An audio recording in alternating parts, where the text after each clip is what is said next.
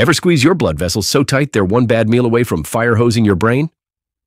I'm Dr. Boner, and this is high blood pressure, aka hypertension, aka the silent little bitch turning your arteries into overstretched condoms. Here's the deal. Your heart's supposed to pump blood smooth and steady, but no, you treat it like a roided-out gym bro slamming pre-workout, and now your pipes are screaming for mercy. Your arteries stiffening up like your ex during foreplay. Your brain? One clogged vessel away from stroke city. Your kidneys? Dying like your last houseplant. And your heart?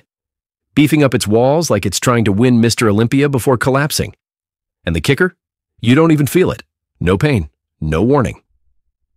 Till one day, your chest caves in and your family's Googling funeral playlists. The fix? Stop eating sodium like it's seasoning your personality. Move your fat ass off the couch and take your meds before I staple them to your forehead.